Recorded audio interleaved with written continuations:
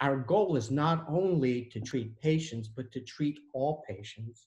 And I think the stem cell field, thanks to CIRM, has made it possible to address a concern that's been voiced there, that when we do get a therapy, maybe it won't work for all patients. Our goal is to make sure if we find something that's useful, everybody, regardless of your background, regardless of where you come from and what you can afford, you will benefit.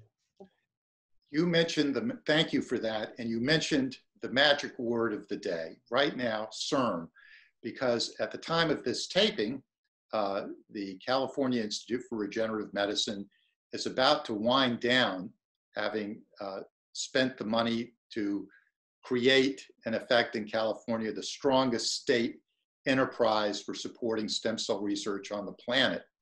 But now there is a new proposition on the ballot in November, Prop 14. And if you can tell us a little bit more about what the California Institute for Regenerative Medicine has meant to the field in California, to the world, to Sanford, Burnham, Priebus. I think it would be good for everyone to understand what has happened and what may happen if CIRM is continued and is able to get funding for another go-round. I am a true believer, advocate of CIRM, the California Institute for Regenerative Medicine. And I think many people don't realize how pivotal this has been, not only to stem cell biology, not only to scientists in California, but to actually everyday life of citizens around the world. And I'll explain what I mean by that. CIRM entered the stem cell field at the earliest stages where we were trying to understand this biology. Now, it pulled in and attracted an enormous amount of very creative thinkers from many different fields of investigation.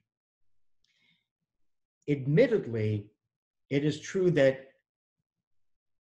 what we used to think about as stem cell biology was you take a cell, you put it somewhere, and things magically get better. But in the course of exploring that, we learned so much more that now is attributable to the concept of the stem cell, even though people don't realize it. And what I mean by that is when we recognized that the body had stem cells, that was a code word for saying the body is plastic, the body is resilient, the body accommodates. And that changed our whole way of thinking about life, about disease. Things were not foreordained, they were not rigid, they were not deterministic. If somebody had Alzheimer's disease, put them in an enriched environment because things can change. If somebody has Parkinson's disease, don't just put them in a wheelchair, teach them ballroom dancing. If you have kids with learning disabilities, give them enriched environments, train, exercise. All of this concept that we now accept are the beneficiaries of the stem cell field. And we don't even think about it as having been that way, but it is. We accept that. And now we recognize that, well, maybe because of stem cells that do these various things throughout life, maybe they do bad things sometimes if they get the wording wrong.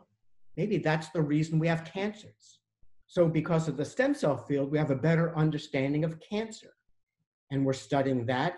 And sure enough, we realize that for some cancers, it's stem-like cells that cause it. And now we have drugs against it. Better drugs are a beneficiary of the stem cell field for things like cancer. Trying to recognize that genes might be able to be changed through something called genome editing.